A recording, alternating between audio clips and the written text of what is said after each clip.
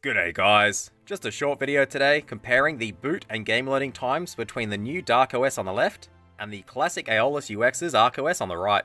Both devices are identical, they're both using panel 4, they both have the exact same ROM sets loaded onto a 64GB Samsung Evo microSD card. This should be a pretty fair comparison. I'll be using an online Rubik's Cube timer since it does have a 3-second countdown, so we'll start that countdown. Once it hits 0, I will power them both on. There we go. Interestingly, ArkOS actually booted before dArkOS. We might try that one more time just to confirm.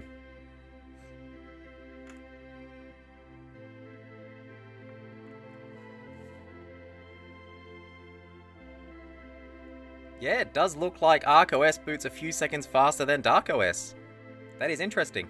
Next we'll compare game loading times for a simple NES game, just using Wizards and Warriors 3 here, an absolutely amazing game. We'll start the timer once more.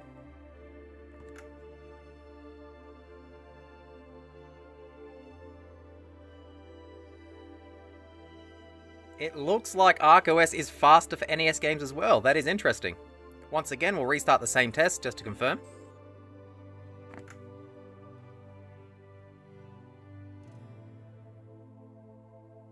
And sure enough, ArkOS slightly beat out dArkOS. We'll try the exact same test again, this time with a harder to run system like N64.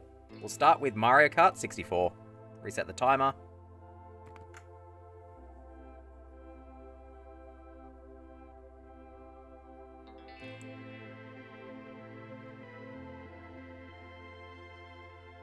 So it looked like dArkOS slightly beat ArkOS to the punch on this one. We did get the logo before ArkOS. We'll quit out and try the exact same game again, just to make sure.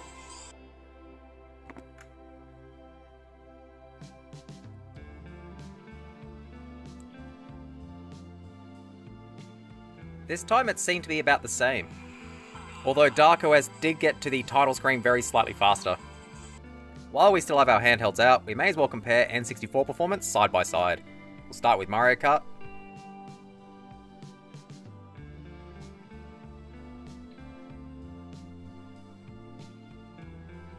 So they do both seem pretty similar.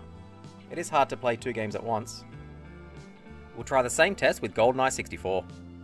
You can see dArkOS did load first.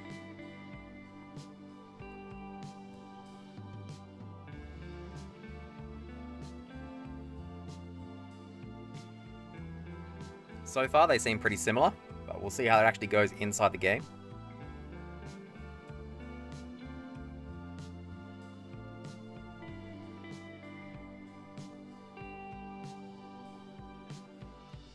You can see dArkOS is running a lot better than ArkOS though. There's a lot of lag in ArkOS, the NPCs are visually slower. See if we can get to the same spot. I would say dArkOS is definitely faster for Goldeneye.